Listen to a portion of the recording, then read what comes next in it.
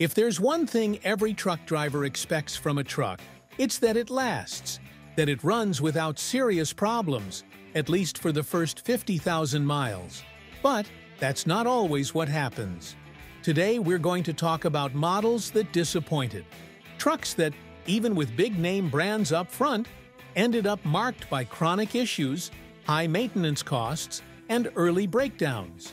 It's no exaggeration to say some of these trucks became the subject of lawsuits, financial losses, and drivers stuck on the side of the road. This list is based on user reports, maintenance records, specialized forums, and technical data. The goal here isn't to bash any brand, but to warn those who rely on their trucks and can't afford to make a bad purchase. So, if you're thinking about investing in a used truck or want to understand why certain models disappeared from the market so fast, stick around. By the end, the information you find here might just save you from a serious headache down the road. The Cummins ISX has always been a respected engine among American truckers, known for its torque, power, and presence in major highway truck models. However, the CM871 version, launched to meet the 2007 EPA emission requirements, brought a series of problems that damaged its reputation during that period. The main culprit of the CM871 was the combination of the EGR, exhaust gas recirculation, and DPF, diesel particulate filter systems. The EGR, which recirculates a portion of the exhaust gases back into the intake to reduce nitrogen oxides, caused excessive soot buildup in the system.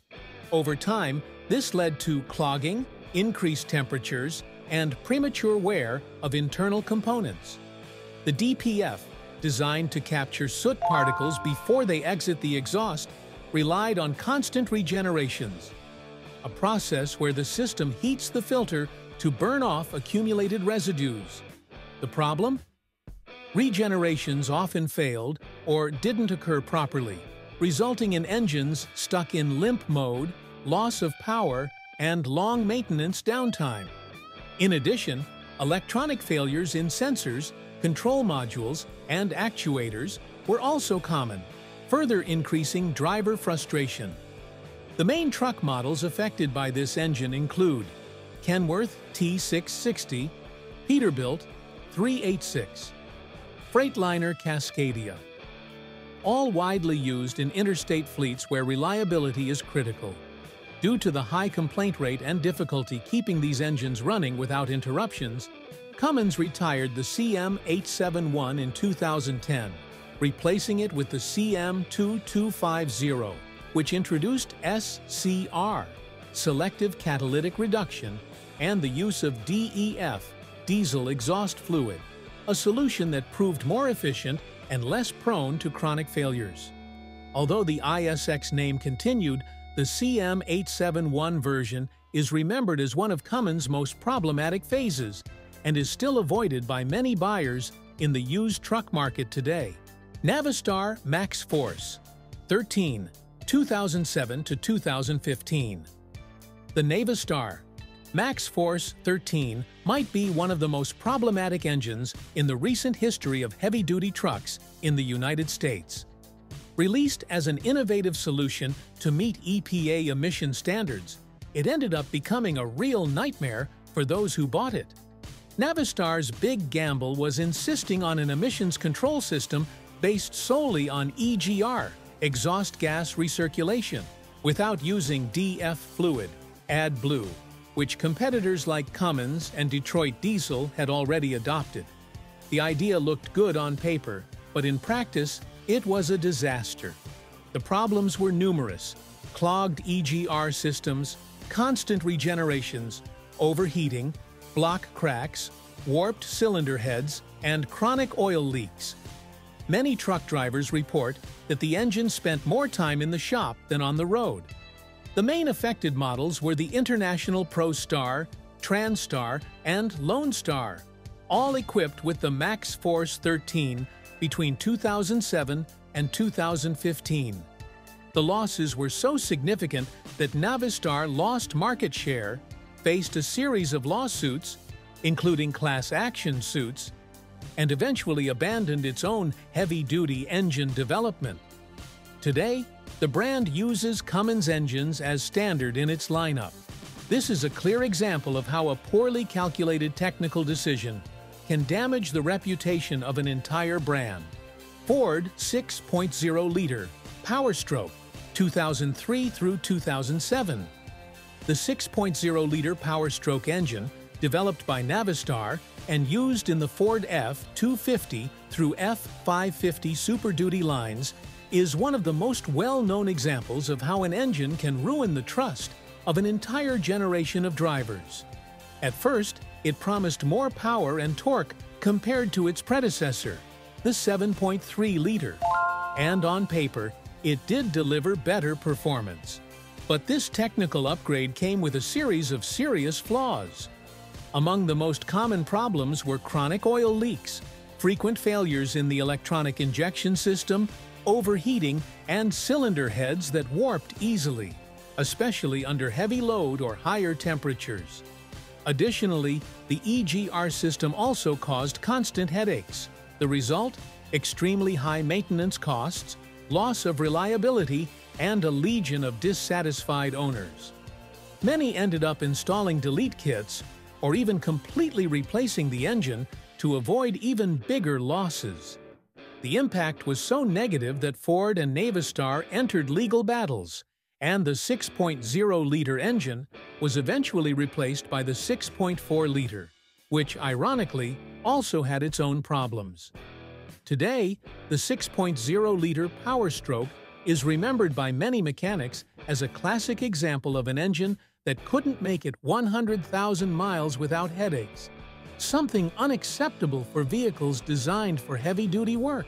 Caterpillar C15, 2004 to 2009. For decades, Caterpillar was synonymous with reliability and durability in the diesel engine industry.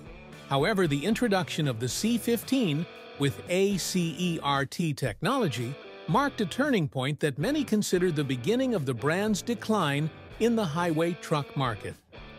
ACERT technology, Advanced Combustion Emissions Reduction Technology, was Caterpillar's response to EPA emission standards in the 2000s.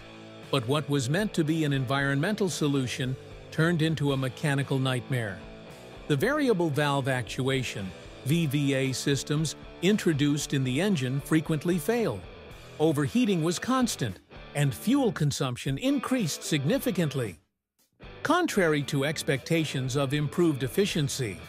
Additionally, the C15A CERT required more frequent and specialized maintenance. This resulted in high operating costs and a significant loss of reputation among truck drivers and fleet owners.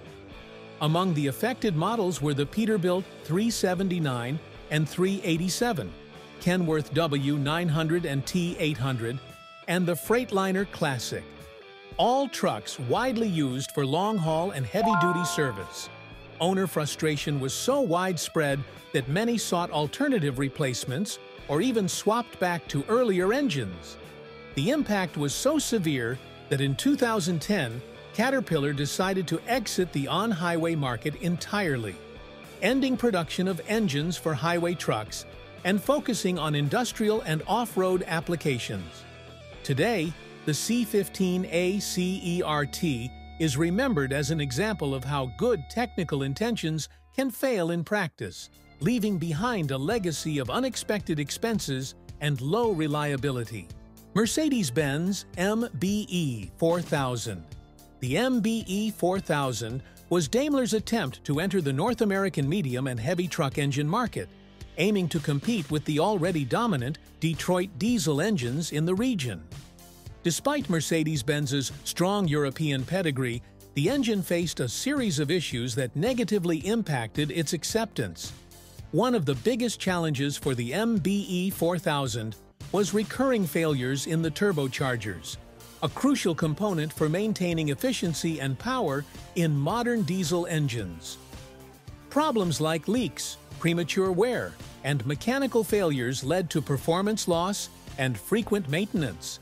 Additionally, the engine struggled with limited access to replacement parts in the United States, which prolonged vehicle downtime and increased costs for fleet operators and independent drivers. Another critical issue was low reliability under severe conditions, especially in hot climates and heavy usage, common on routes in the southern U.S. and Mexico. The engine did not hold up well to long hauls with heavy loads, resulting in accelerated wear and premature failures. Trucks that use the MBE 4000 include Freightliner Columbia Sterling, a 9500. Both models are widely used for medium and long-haul trucking, but saw their performance affected by the engine's instability. Due to these problems and the growing dominance of Detroit diesel engines, Daimler decided to discontinue the MBE 4000 in the North American market, focusing efforts on developing and improving Detroit engines, which still dominate the on-highway segment today. As a result, the MBE 4000 became an unpopular choice, especially for those seeking durability and low maintenance costs in heavy-duty work trucks. These engines we covered today aren't just examples of failed technology, they're clear reminders of how evolving environmental standards and market demands directly impact the reliability and performance of trucks. Many of these power plants brought important innovations, but they also caused high costs, constant maintenance headaches, and a lot of frustration for the people who rely on them every day. Whether it was the complexity of emission systems, critical component failures, or just difficulty adapting to the heavy-duty road conditions, these engines ended up falling behind, leaving the market and valuable lessons for manufacturers, fleet owners, and all of us following the industry. If you enjoyed this video, don't forget to hit the like button, subscribe to the channel so you don't miss upcoming content, and turn on notifications by clicking the bell. And I want to know, have you ever dealt with any of these engines or know someone who's had a headache because of one? Drop your stories in the comments. Thanks for watching all the way through, and I'll see you in the next video.